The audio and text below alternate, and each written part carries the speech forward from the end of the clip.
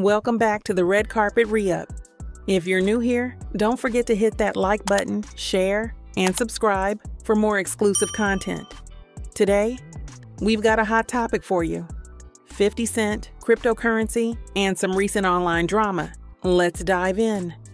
First things first, let's talk about what went down.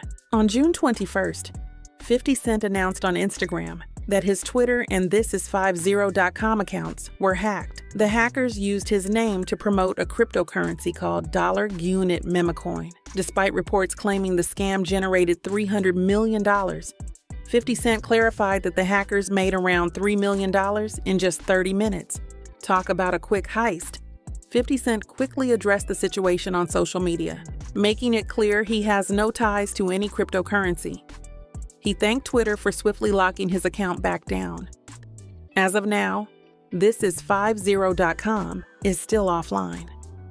This whole incident reminds us how important online security is, especially for high-profile figures.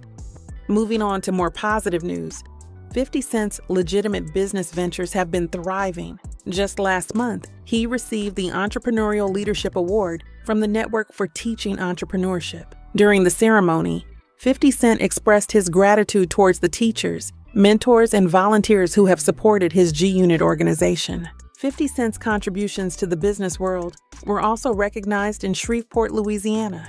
He opened his G-Unit film and TV studios there and was honored with his own day in the city. Mayor Tom Arsenault even presented him with the key to the city. 50 Cent's hard work and dedication to his community and various industries are truly inspiring. He continues to expand his influence beyond music, impacting film, television, and entrepreneurship.